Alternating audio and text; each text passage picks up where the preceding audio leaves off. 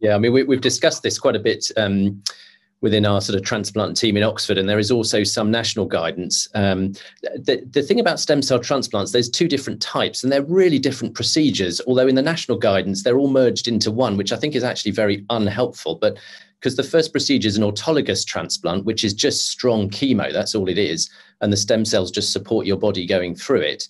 And in fact, we didn't used to revaccinate. So nowadays we revaccinate people with their childhood vaccines after either type of stem cell transplant, but we didn't used to do that for autologous. And I must say, I never saw measles, mumps, sort of childhood illnesses emerge in those. We do because that's the sort of national guidance. Allogeneic transplants, they were very different. That's when you get a donor immune system growing in your body after you've had the conditioning chemotherapy. And that's a very different thing because you've got a very naive immune system there growing that's not used to working with your body. So they're very two different types of stem cell transplant. What we've decided in Oxford is that actually for the autologous, we would be perfectly comfortable with people being vaccinated for whatever, flu, COVID, as early as 1 month afterwards. Now, that's earlier than most of the national guidance. I think most of the national guidance is suggesting 3 to 6 months.